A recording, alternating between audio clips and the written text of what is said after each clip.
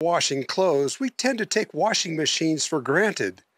One time when we don't take them for granted is when we're on the road looking for a place to do some laundry. Well, just an old strip mall on the outskirts of Twin Falls, Idaho. Because once in a while you got to stop and do laundry. Yeah, on any extended road trip, stopping to wash clothes is just a fact of life. There's good stops and bad stops when it comes to finding a laundromat. It's always nice though when you're pulling away and your clothes are clean. It's like getting a fresh start, you know, putting clean sheets on the bunks and everything, and clean pillowcases. It's always nice. We've been in some laundromats though that weren't so nice. We stopped at one at a little town in Iowa, and it was 25 cents a minute to dry. That's where we learned to carry clothesline and clothespins that we string up in the trailer and leave the window open on the trailer, dry clothes as we drive along. Learn that lesson.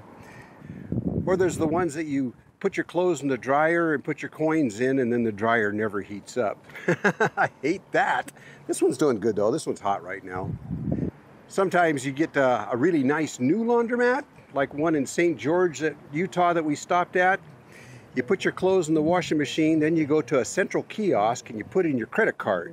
Put in the number of the washing machine and put in exact instructions on how you want it done. And same thing for the dryer. And then you go sit at a comfortable bench, long benches with ultra fast, super fast, high speed Wi-Fi like you've never seen before. That's a nice laundromat. Then there was a small laundromat. Well, you can't even call it that. It was a washer and dryer in back of a little tiny store in, I think it was Austin, Nevada. And that was actually one of the nicest stops. And don't forget, you could stop at motels like La Quinta's or Super 8's or whatever and go in and say, hey, I've got some laundry to do you mind? And because they're coin-op machines, they usually don't care. We've never been turned down. But whatever, getting your clothes washed when you're on the road is just a fact of life. Just recently, we were in Tonopah, Nevada, and there's only one place to do laundry there, and that's at this old hotel, a very popular hotel casino, but it's old and run down and usually has a lot of people going there. I guess the food's good too. But they have a laundromat that's it's for the hotel. They do all their laundry there too, but they also allow outsiders to come in and do laundry. They also have RV parking in the back. That's why they let other people come in. The RVers. Yeah. So anyways, we went and we had one load to do, and one big load. And every machine in there, maybe 17, 18, 19, 20 machines, every one was going. And the hotel staff only had like 2 machines going, and somebody else had all the rest going. Well, and then there was a couple of big bags of laundry up against the wall, maybe 3 or 4 bags of more of dirty clothes to be done, leaning up against the wall. Well, we were the only ones in there at the time, and one of the washing machines, stopped. So I got the cart and I went over there and I unloaded it. And just as I'm done unloading it, this woman walks through the door. And she comes around the corner. I'm standing by the door watching Rick do the work, right? So she comes around the corner, sees this man taking out her laundry, puts her arms up like this and turns and looks at me and rolls her eyes. And I thought she was just going to just kick him. I told her, I says, oh, I'm sorry. I said, I didn't see anybody else here, but all the machines are full. And this one was just stopped. So I hope you don't mind. I took your laundry out. So she takes her laundry in the cart, goes around the aisle over to the dryers, and she's putting her stuff in the dryers. Then I hear, and I'm on my phone doing comments or something, and I hear her voice from across there saying, and this isn't mine, you. And next thing, this wet sock hits me on the side of the face. And I'm like, busy doing, texting an answer, and so I just calmly I don't know where the wet sock came from. I just calmly take the sock down, and I recognized it as Rick's sock, so I figured he must have dropped one of our socks into her laundry.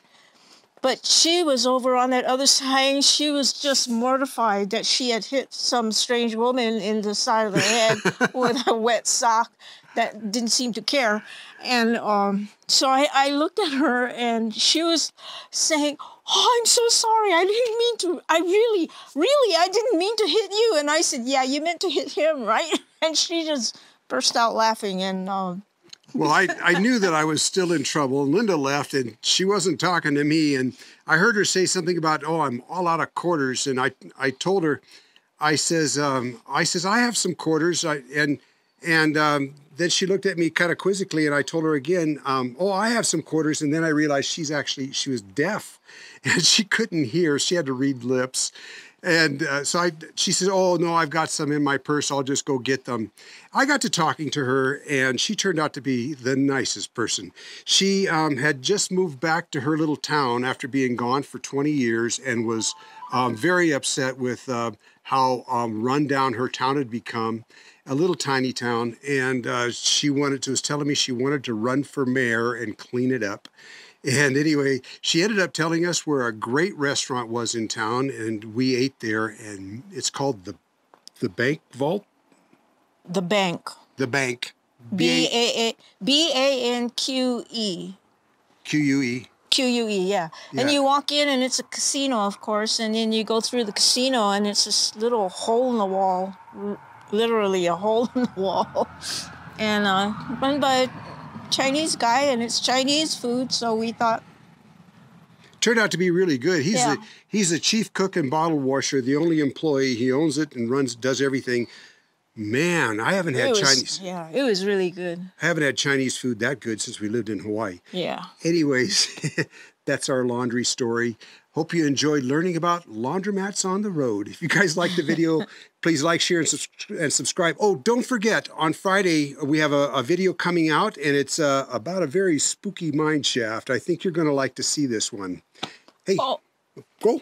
What? And if you haven't subscribed, please subscribe and hit that notification button. That's right. And we'll see you around.